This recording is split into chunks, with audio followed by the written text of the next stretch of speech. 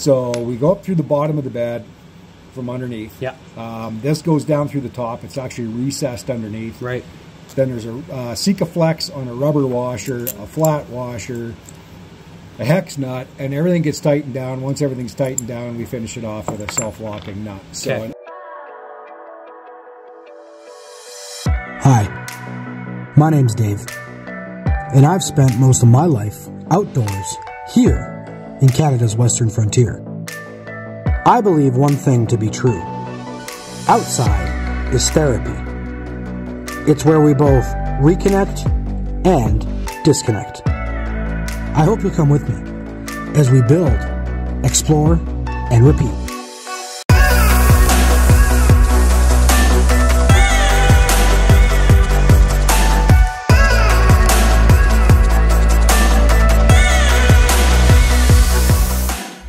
We are here in Calgary, Alberta at Farht Systems. Now, when you're starting a small business, especially an outdoor brand, cost of manufacturing can be enormous, but there is absolutely nothing wrong with building out of your garage. As a matter of fact, that's exactly what Al and his wife Joanne have done here in Calgary. They are building one of Central Alberta's, probably Western Canada's coolest build out custom camp kitchen companies that you can possibly imagine. He's already done countless builds for countless campers, including the Al Yucca, the Super Pacific, but today it's all about the Yucca Pac Camper. We're getting this thing dialed in for Dragon's Den, and without Al's help, that would not have been possible. So shout out to you, Al. Before I drag my feet on this, let's get into it.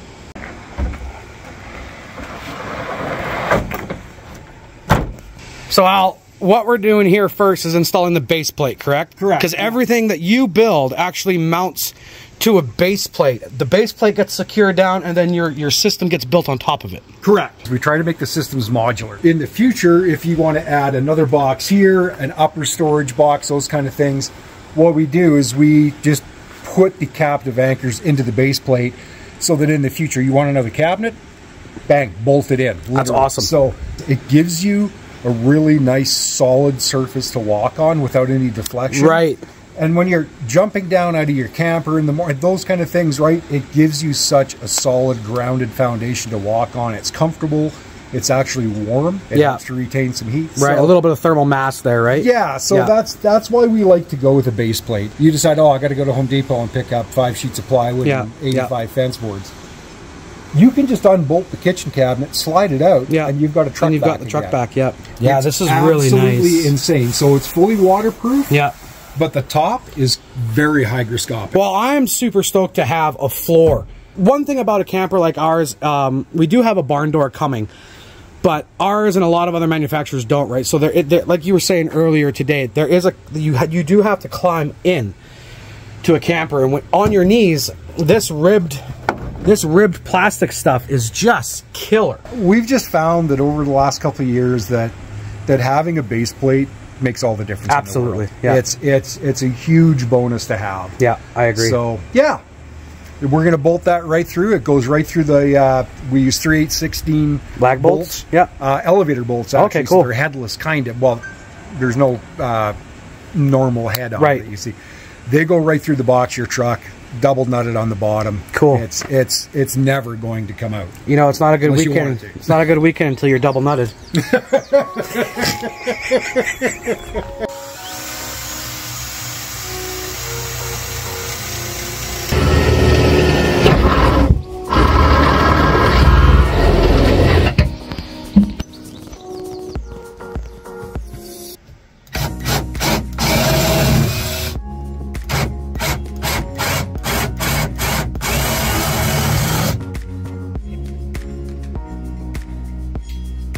Runner there? Yeah. He'd had it out on the road for about 2 weeks.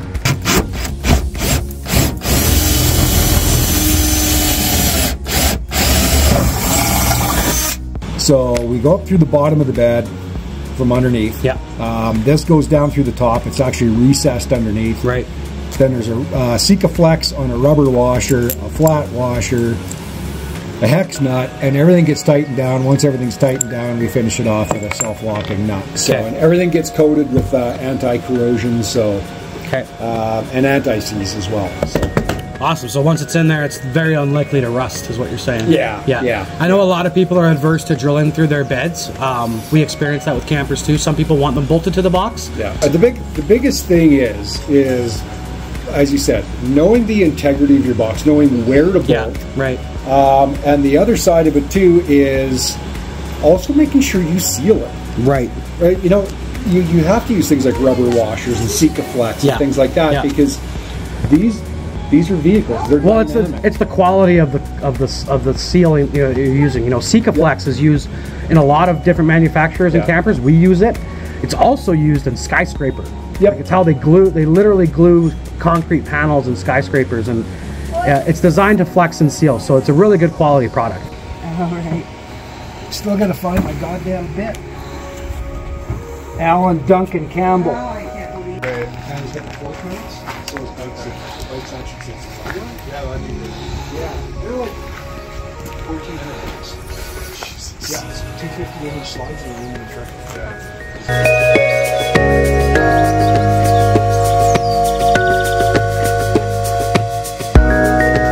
Al, this thing looks absolutely stellar, man. You did a crazy job. It was installed in mere minutes. Yeah. What did you do? What's special about this one here? Realistically, what we tried to do, because I mean, we look at these truck boxes today. We've got a Tacoma, which takes a 58-inch slide. You've got a Frontier, which takes a different size. So, realistically, with yours, what we tried to do was marry some of your needs that you needed to. I mean, rather than just making this all kitchen tunnel, we decided to go with a 40-inch kitchen drawer, a 30-inch stove tray, and then in the back, we have the remaining space where Dave can actually install his diesel heater inside the actual cavity of this system, and it's fully separated from the main drawer itself. So the last thing you want to be doing is packing up Thursday night, getting everything ready, and Friday getting off work, loading up your perishables, loading up the cooler, loading everything up. On Friday, you're out of town by finally 6-7 o'clock at night. Yeah. Roads are absolute mayhem. With this, I mean, everything's already in here. Yeah. Your camp stove is in here. Your propane bottles are in here. Your cooking utensils are in here. Your pots, your pans, everything is already in here. That is one tote you don't need to unload and load every time you go. Everything has a place. Everything is secure. All of our lids are compression latches. It's not just hoping that the lid stays on a tote, right? So, you know, these things are actually made to be put through some pretty gnarly terrain. Yeah. They're all 100% Baltic birch plywood. All the screws are epoxy coated. They're insanely strong. And realistically, for the size of them, they're actually quite lightweight. They are very lightweight. Actually, I was saying that before we even got started here. Is I had to pull out that old drawer system that you guys would have seen in here before I come out here today. I pulled it out yesterday. It's so damn heavy. It's probably twice as heavy as it should be because it's all made by Heavy 2x8. It's designed to be an F350.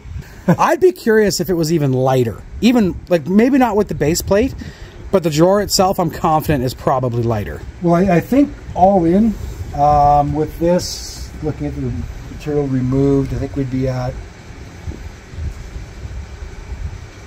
just a shy of 200 pounds. Yeah, that's nothing. All in. Yeah. So, and that's for the kitchen drawer, the base plate, everything. Right.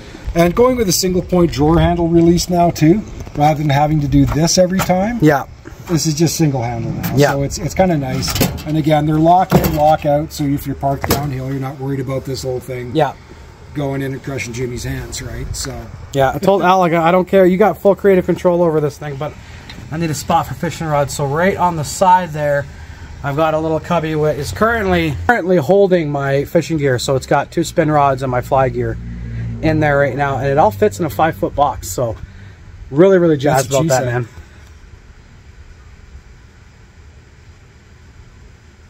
Sorry. It's a good thing this channel's demonetized. If you guys want to learn more about Al and what he's doing here at Farht Systems in Calgary, where can they find you, Al? www.fartsystems.com or on Instagram @Farht_systems. and Facebook. You guys can also find him all over Instagram right now, because Al is the quintessential place to go right now if you're looking for gear like this. There has been multiple content creators and outdoor enthusiasts that operate within the outdoor adventure space online that have had builds built by Al. So if you guys want to see more, there's lots. You can probably just look up the Farht Systems hashtag and find them all cool. If you guys have any other questions though, leave them in the comments. Al's going to be looking through the comments. I'll be looking through the comments. We'll be able to help you guys out. 2 really good beards in one video. That's not bad, eh? That's not bad. You got the curl going? I can't. My mustache does what it wants to. I can't. You're the boss of your mustache, Dave. I can't. Don't let your mustache be the boss of you. It does. It is the boss of me.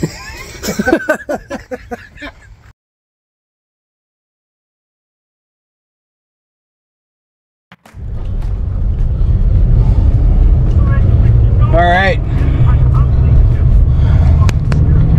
Good morning, everybody. We're at a beautiful, beautiful spring morning here. 6 o'clock on the money. And we need to grab coffee. Then we need to go to the shop and grab the van. Then we need to drive to Jordan's at New Fab and trade our van for his deck truck. Then we're going to take that deck truck, load the camper on it, and take the camper down to Krave Automotive so that they can get ready for driven.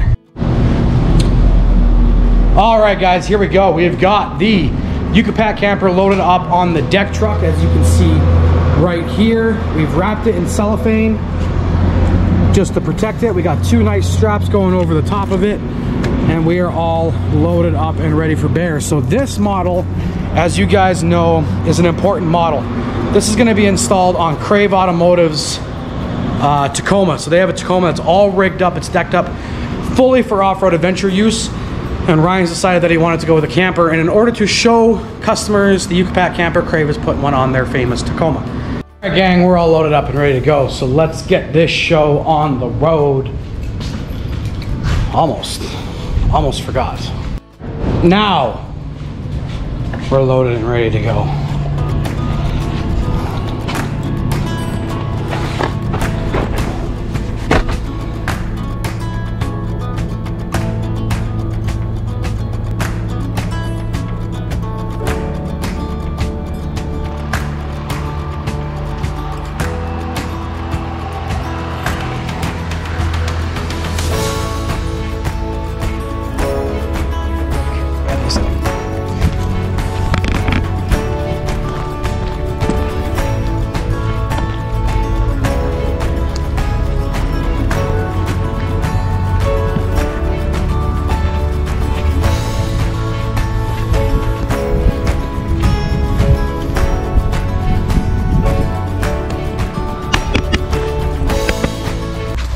Brian.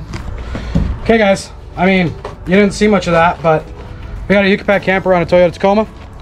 We're at Krave Automotive, and this might be the biggest build that we've ever done so far. But as you guys can see, she's about 17 feet off the ground, and she looks just bitchin'. What do you guys think? Love it, man. Nailed it or what? Yeah, nailed it. Nailed it. That's high praise coming from Krave Automotive. All right, guys, we're gonna wrap some stuff up here. We're gonna take some pictures and then go do some paperwork inside the office. But you guys will see this thing here pretty soon here. If you guys want to see it, come talk to Ryan, come talk to Vil at Krave Automotive. Don't mess around. These guys are top shelf. And if you're in the Calgary area, Krave Automotive is your distributor for Yucca Pac campers. So we'll see you guys in the front. There you go. So I wasn't sure actually about the white roof rack rails, but now seeing it on the truck, it looks really, really good, and I really, really like it. Super impressed. Everything's bolted down. They're gonna do some finagling with it for driven, so they're gonna do the wiring and all that jazz. Normally you would have that done if you're installing it through Yucca Pac at the shop.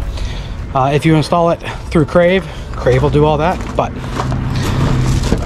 that's another successful build, guys.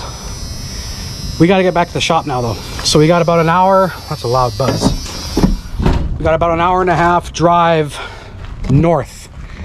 And to get back to the shop, we're gonna pull the camper in, update it a little bit, make sure that everything's in there that needs to be in there. And then hopefully I have an email for parts. So let's get going. All right, gang. I have been holding on to a secret, and I don't know if it's necessarily a secret. Not so much a secret if you follow us on social media. But I haven't shared everybody with what's going on, and I want to do that now before this video ends so that you all know what's happening. A few months ago, Tyler and I, as Blindman Overland, submitted an application for the TV show Dragon's Den. The TV show Dragon's Den is where entrepreneurs basically pitch their product to a bunch of venture capitalists in the hopes to make it big and blow their brand up so that they can take their product to the masses. That's what we've done. We got selected. We've gone through the process of doing some practices with the producers online, and now it's time to start making the drive. So we film May 8th. It is now the Sunday before, the day before I leave. And I've got the truck all set up with everything that we need, along with some new goodies from our friends at Sojourn Overland, Farht Systems, and we're super stoked to get this going. So that's what's going to happen, guys. What we're going to plan to do is we're on, via our social media. So make sure you're following us on Instagram and Facebook. We're going to be basically showing you guys where we're going to be and when we're going to be there generally. And if you guys want the opportunity to see a Yucca Pac in person, I really want to encourage you to, when you see our story posts and our posts online, just send us a DM. And we'll post up somewhere for a few minutes in every major city that we're going to, and we'll just kind of hang out. And if you guys want to take a look at it, that'd be super cool. We're also going to attempt to fish as much as we can on this trip. We're taking 5 days to get down there, but then we're going to have to turn and burn back. We only have a week dedicated for this because we have so many builds that we need to get done. We've got 6 on the board right now, not including the Krave Tacoma that you guys just saw us install for Krave Automotive. So big moves. We're making big moves right now in order to get our product to the world. You guys have been a part of that journey from the beginning. So if you've made it to the end of the video, thank you very much for everything. I want you guys to remember that if you're not already subscribed, hit that like and subscribe button. It's the best way to help us grow without being a venture capitalist. That's it, guys. Thank you for watching this video. I appreciate you all so very much. The next video you're going to see is me on the road chasing my dreams. See you on the next one.